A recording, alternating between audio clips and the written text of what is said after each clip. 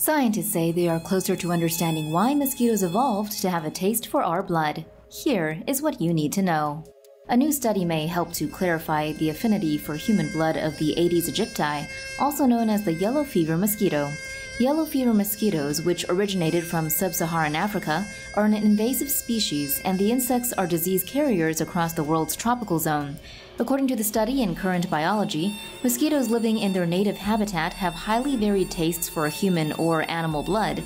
This means that, as a group, yellow fever mosquitoes from rural areas do not have a strong preference for biting humans.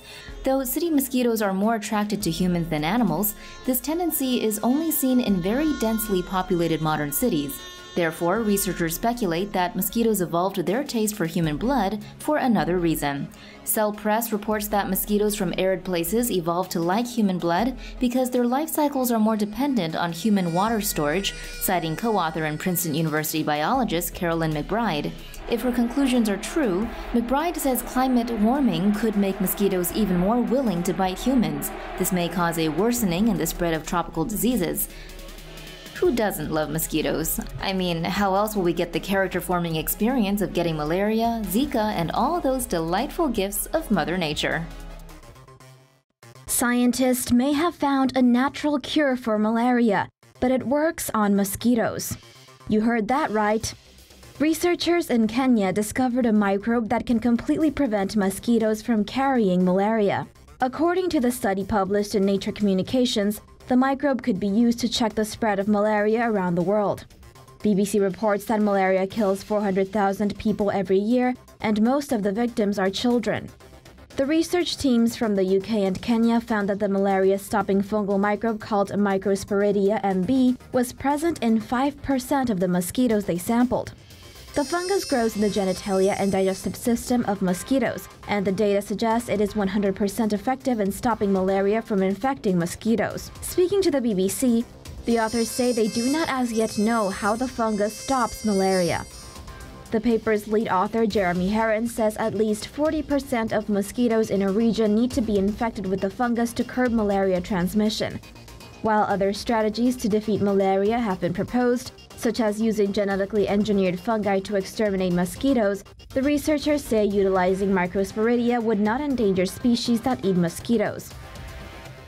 Researchers from Yale University have found that an experiment to release transgenic mosquitoes in Brazil as a way to reduce the mosquito population has backfired. According to a Yale University news release, millions of genetically modified male Aedes aegypti mosquitoes were released over more than 2 years in Jacobina, Brazil. The mosquito strain carried a dominant lethal gene that was meant to render them unable to produce viable offspring with wild female mosquitoes. According to the Yale news release, the experiment was aimed at lowering the local mosquito population to reduce the public's risk of contracting diseases such as Zika, dengue, and yellow fever. In a study published in Scientific Reports, gene samples of both the transgenic and wild mosquitoes were analyzed before and after the release of the modified males. Researchers found that some of the wild species retained genes from the transgenic strain, despite initial claims that the genes would not enter the general population, as any offspring was expected to die. According to the news release, the mosquito population initially declined after the transgenic mosquitoes were released into the wild, but increased again after about 18 months. Researchers say the local population is now likely more resilient since the population has mixed with strains from Cuba and Mexico that were crossed together to create genetically modified males. Senior author of the study, Jeffrey Powell, hypothesized that population may have bounced back after local female mosquitoes learned and started avoiding mating with the modified males. Powell said in the news release that the mixed mosquitoes pose no known health risks. Health officials in Orange County, Florida, have issued a public advisory warning residents of an increase of mosquitoes carrying the Eastern equine encephalitis virus.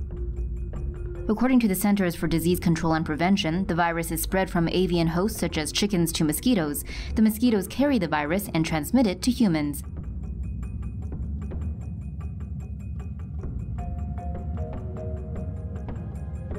Florida officials had found that sentinel chickens in the county tested positive for the disease. Symptoms include sudden headache, high fever, chills, vomiting, and swelling of the brain. After contracting the virus, symptoms take around 4 to 10 days to develop.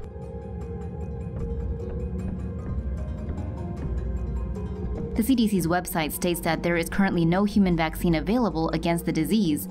Florida's health officials advise the public to drain standing water to prevent mosquitoes from multiplying.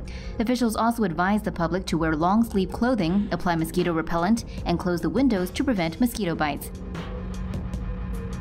According to the CDC, an average of 7 human cases of the deadly virus are reported in the U.S. every year. Most of the cases reported have been from Florida, Massachusetts, New York, and North Carolina. According to Scientific American, mosquitoes are one of the deadliest animals in the world to humans. The diseases they transmit kill hundreds of thousands of people each year. Here's how they transmit viruses and disease to people. Female mosquitoes only bite people when they require blood to feed their eggs. They use 6 needle-like parts that scientists refer to as stylets to suck blood. The maxillae on mosquitoes are equipped with saw-like teeth to cut through skin. The mandibles hold tissue apart while the labrum digs underneath the skin in search of blood to extract. The hypopharynx injects saliva into blood vessels and delivers chemicals to keep the blood flowing.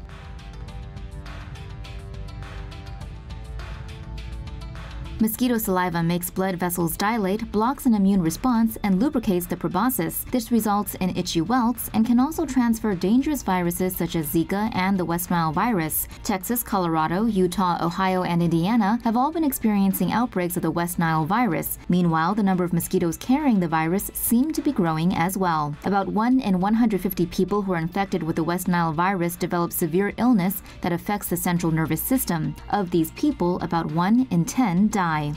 So how do we combat this problem? Some solutions are to stay away from standing water sources, use mosquito larvicide, and to treat your yards with mosquito spray, or just live your life in a bubble suit.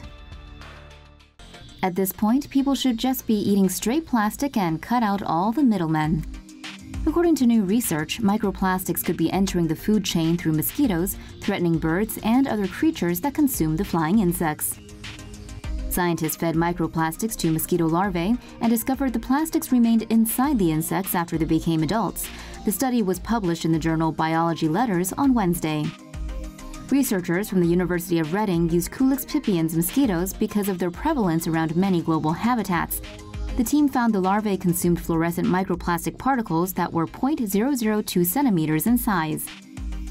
According to The Guardian, as the larvae matured into the pupa stage and then into adult mosquitoes, many of the particles were transferred as well.